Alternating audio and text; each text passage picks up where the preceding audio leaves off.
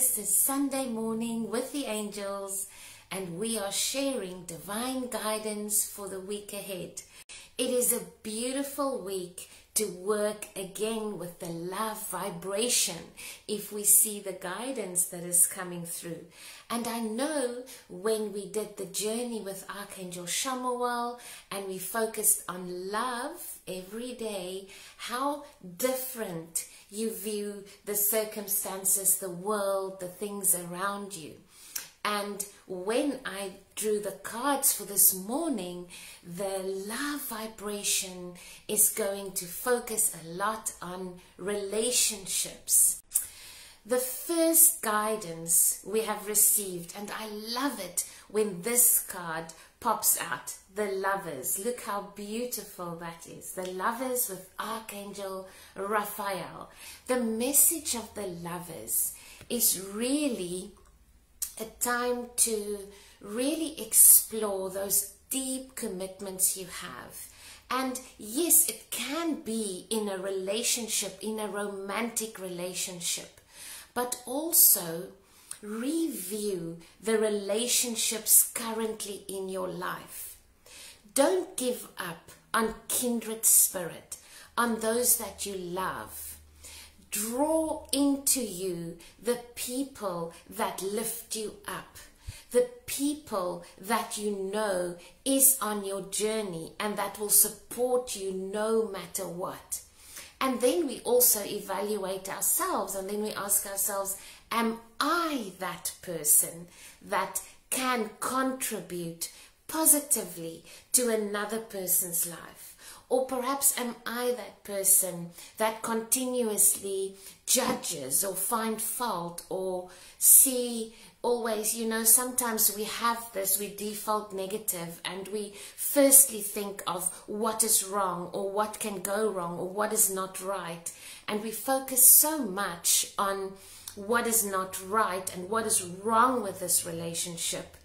Perhaps it's also a little bit time to look at what is right in this relationship. How does it serve you? What are the positives? And then you really want to evaluate and look at it with a grateful heart and look at it from a soulmate perspective. Are we in each other's lives for a reason, to build each other up, to receive love and gratitude and faith and trust from one another?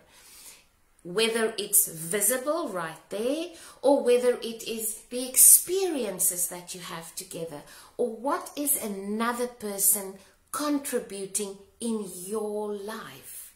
That is the question for this week.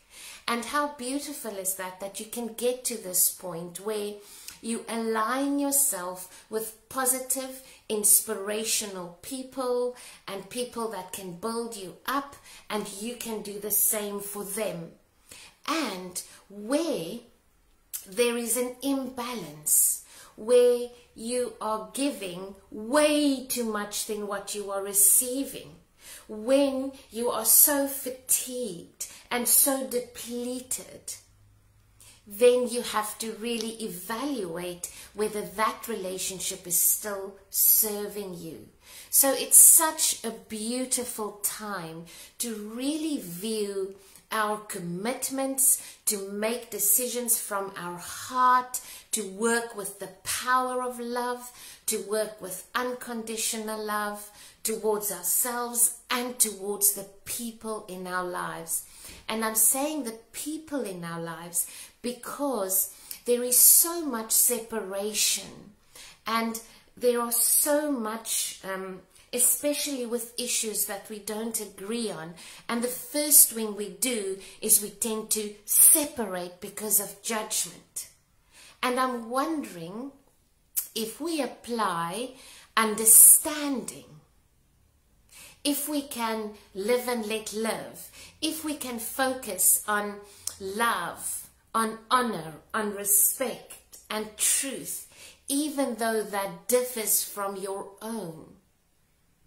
If you put that aside, how are we serving one another in relationships and really work with the deep commitments you have towards others, for others, and from others, and really focus on leaning into and gathering together the people that you most align to. Archangel Raphael can assist us here with truthful communication, with healing of the heart, with forgiveness, especially in relationships. So we will journey with Archangel Raphael this week on relationships, and we will ask every day for guidance every day so that we can honor relationships in our lives, and so that we can also detach and leave stressful situations behind. Because when you gather together with love, and there is the sense that we are both serving one another, and that there's gratitude and not judgment or frustration, you will both grow in love. And that is the power of love. So also when you make decisions, be sure to listen to your heart. Be sure to tune into your heart, and let us make heart-filled decisions in this week. And then the second card was the Two of Raphael. Look at that. Isn't that amazing? And they are so similar in nature, because this message says that there are two hearts that's dedicated to one vision, to one purpose, to working together. And isn't that what we strive for? Even though there's disagreement, even though we have different perspectives on different things, one thing that we have in common is a common purpose, a shared vision. And everything around that is compromisable, is negotiable, is love-filled, is understanding, not judgment. So don't give up on those you truly, truly love. Before you do, move into that evaluation that we spoke about. The words here are so beautiful. It says two hearts dedicated to creating something wonderful, like kindred spirits. And kindred spirits is so beautiful. I'm thinking, for example, if we gather together at a retreat, there are kindred spirits. We are all there to connect, to receive, to rest, to relax, to whatever our intention is. We are bound by the same intention. But we are all different individuals with our different hobbies and our different likes and our different dislikes and our different ways of receiving and our different means of connection. But then it doesn't mean that we are not kindred spirits. So when you are evaluating relationships in your life this week, look for that common thread. And also have a look at the love balance sheet, the love bank as I call it. Yes? Look at the income versus the expenditure. And you know we talk about love as a currency here. And look at the return on investment and look at the cash flow. Now cash flow, if we look at the love bank, is all about that volunteering energy, that serving energy, that abundance energy. It is the gratitude. It is when we are just in that mode of giving from our heart and serving. And then there is also the income. So how much are you receiving? Yes, in love and in respect and in honor and in truth and in fun and in laughter. And then look at how much you are giving in the same virtues. And does that feel in balance for you? And return on investment is, are we doing things together that is of huge value? For example, like a holiday or a weekend away or something that is huge, but it is of huge value and good for the relationship. So it's such a beautiful, beautiful week to nurture relationships, to evaluate relationships, and to look at those love bank aspects of yourselves. And then look at that, the Queen of Ariel. Now this message is all about nurturing the self and surrounding yourself with beautiful things and beautiful people and the ability to make things beautiful.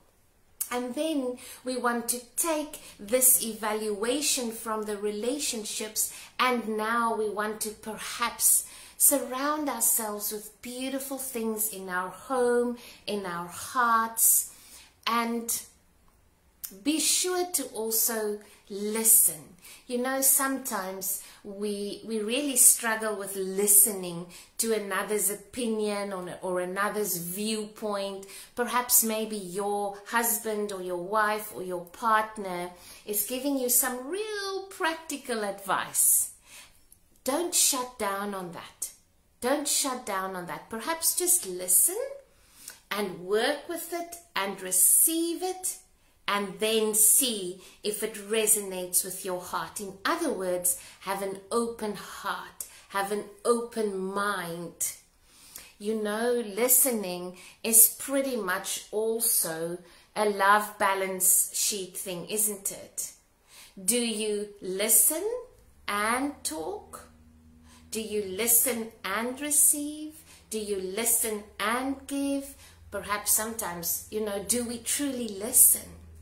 Or while someone else is giving their viewpoint, or while someone else is talking, we're so busy with what we are going to respond or feedback, or we are so busy compiling our viewpoint in our head that we don't really hear what the other person is saying.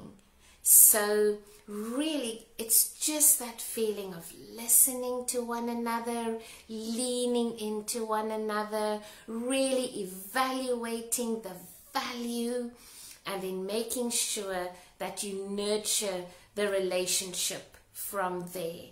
What a beautiful, beautiful week. And it does revolve around, yes, your existing relationship. Yes, perhaps it's about family matters. Perhaps it is about friendships. It is also the relationship you have with yourself. So restore the love balance in this week. So the lovers, make choices from your heart, deep emotional commitments, and the power of love. How beautiful is that? And then the two of Raphael, two hearts dedicated to creating something wonderful. Kindred spirits, don't give up on those you love. And the Queen of Ariel, nurture yourself and those you love, the ability to make anything more beautiful, practical and wise advice.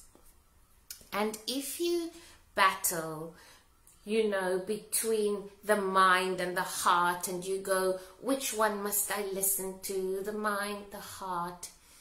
Give both the mind and the heart airtime. Listen to both without reservation, without judgment.